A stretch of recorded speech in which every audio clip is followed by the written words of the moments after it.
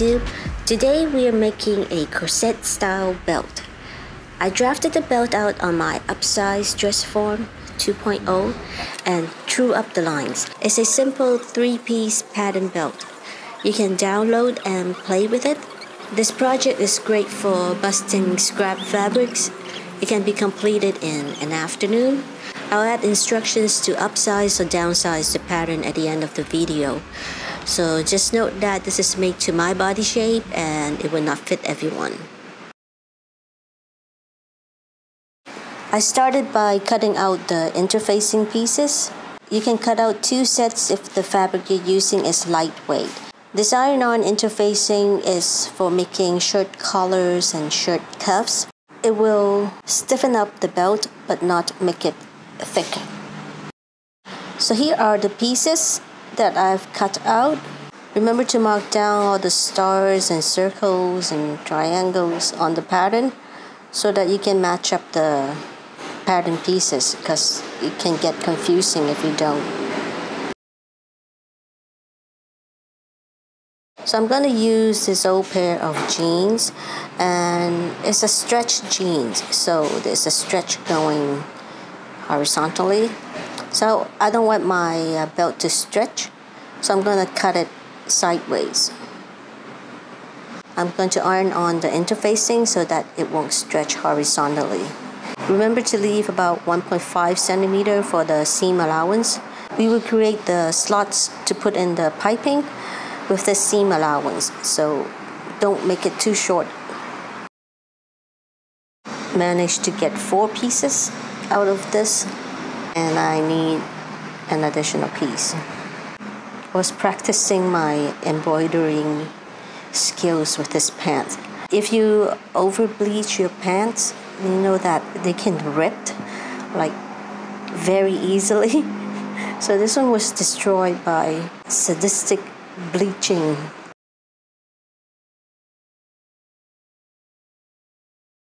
So now I have all my pieces cut out. Before you sew them together, you can use this whole piece to cut out your lining pieces. And I'm going to match the sides together.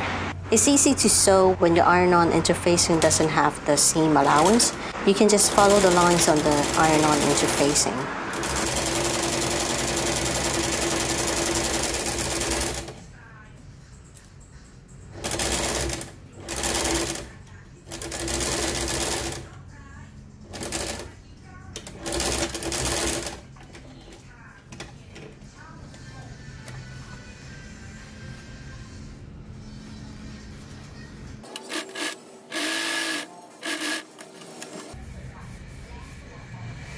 Iron out your seams.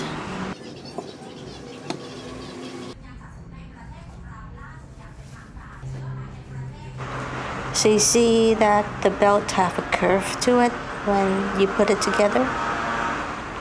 So we're going to sew down the seams to create the slots for the boning. We will use that seam line there and just bump it to your sewing foot and sew it down.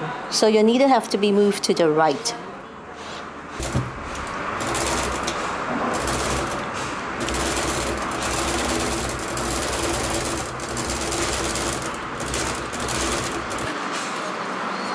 So use that seam line as a guide, and we will do that for all the seams.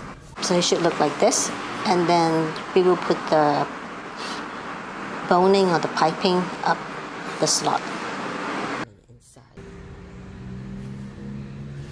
For my lining, I use felt for the back and the side panels. But for the front panels, I use the same jean fabric.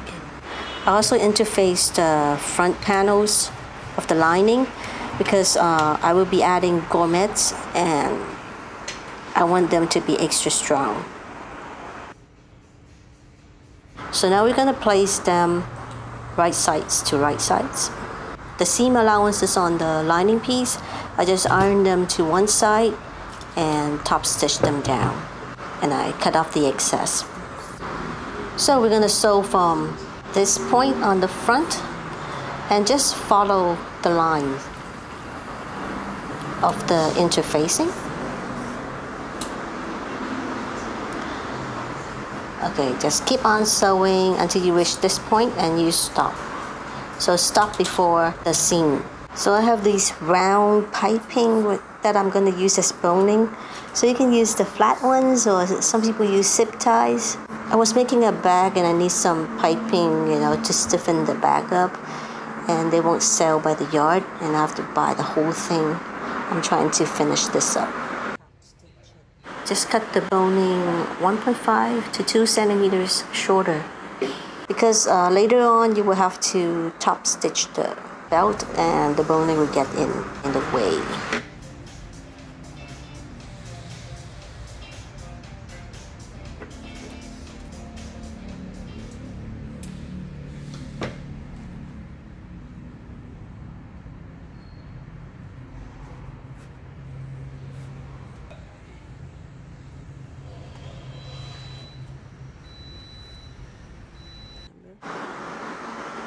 Now we're going to sew the remaining part, but we will leave a hole for us to flip the belt out right in the middle.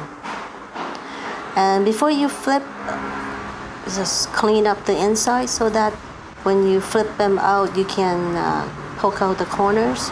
So don't trim off the seam allowances around the hole. You will need that seam allowance to sew the hole closed.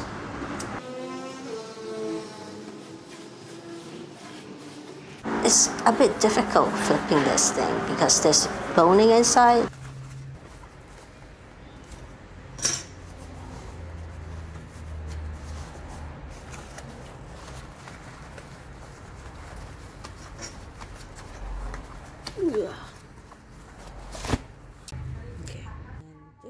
So take your time here to adjust the front panel so that they look symmetrical. We'll be top stitching over them.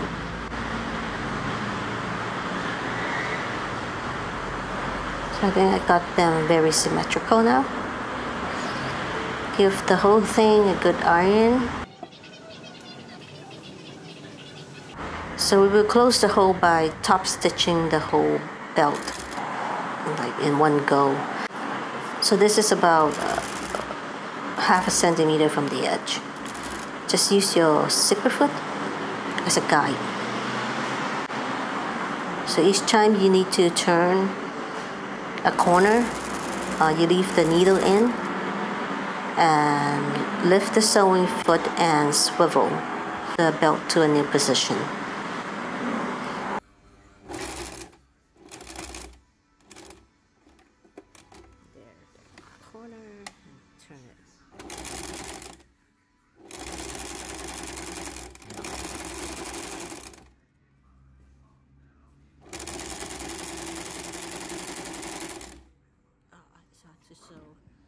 With the camera.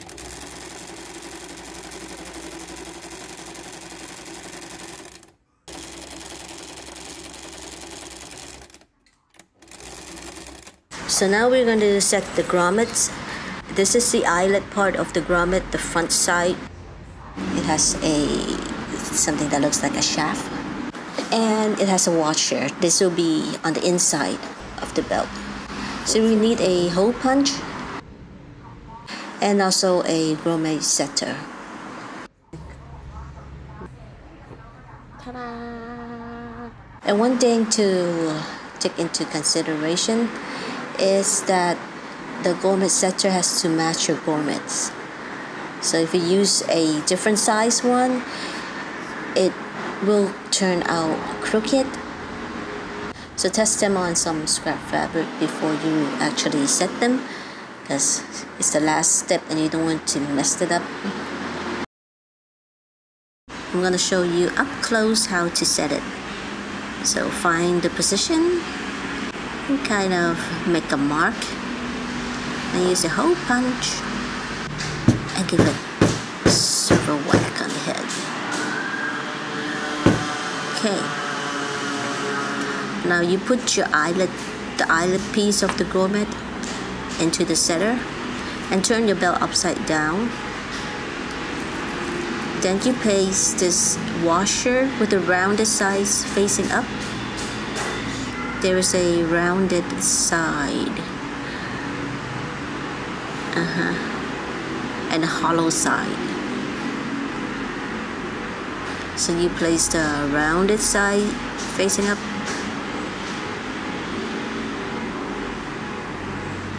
and then you place the center inside and give it a couple of whacks. And see? And it's done.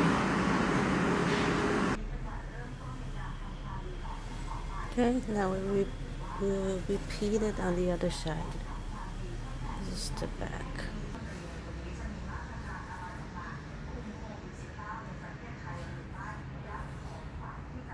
You can download this and use it as a base and play with it. The finished size of this belt is 32 inches. I made it a little bigger because I'm going to wear it over my clothes. You can also make it smaller if you want to have that, cinch effect on your waist. I'm going to show you how to adjust the pattern. We will just work with the panel 3. The dash line here means that it's based on a fold. This is like a quick way. It may not be the correct way. So suppose you want to make it bigger, an inch bigger, we will just move this line half an inch.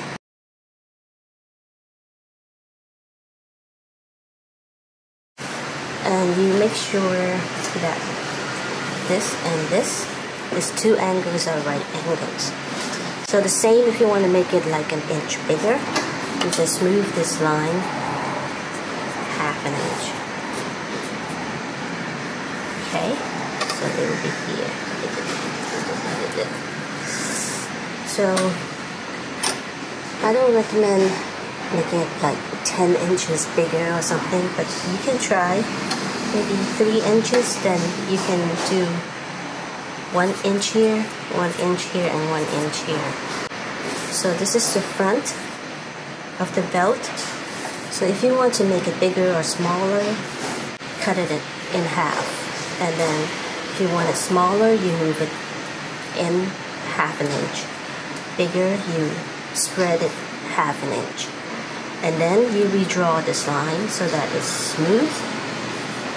Okay?